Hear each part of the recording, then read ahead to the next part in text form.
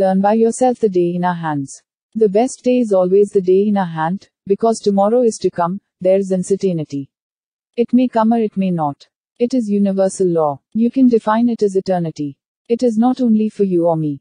The whole universe accept the fact. No one can deny it. Yesterday had gone. It too, not only for me or you. It is also for the whole living creatures. So, yesterday is not in our hands. So we have to be sure that today is the best day. There is no option. Certainty is there. No do but. No alternative. The minute, the seconds or milliseconds once gone is gone forever. No way to come back. It is the reason wise people believe in today, act in this minutes, or seconds to get concrete result of the action. I hope we both, you and me, are wise enough to use it positively. Editor S. Rama Ishwarlal, the 17th of January 2022. अपने आप से सीखें हमारे हाथ में दिन. सबसे अच्छा दिन हमेशा हमारे हाथ में होता है.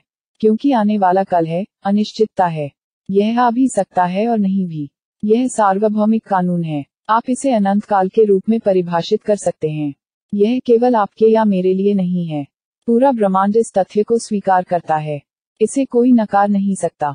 कल गया था, वो भी सिर्फ मेरे या आपके लिए ही नहीं. यह सभी जीवों के लिए भी है.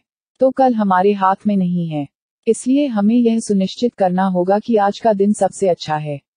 कोई विकल्प नहीं है. वहां निश्चितता है. कोई शक नहीं. कोई विकल्प नहीं. एक बार चला गया मिनट, सेकंड या मिली सेकंड हमेशा के लिए चला जाता है.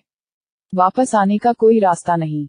यही कारण है कि बुद्धिमान लोग आज में विश्वास करते हैं, कार्रवाई का ठोस परिणाम प्राप्त करने के लिए इस मिनट या सेकंड में कार्य करते हैं. मुझे आशा है कि हम दोनों, आप और मैं, या इतने समझदार हैं कि इसका सकारात्मक उपयोग कर सकें.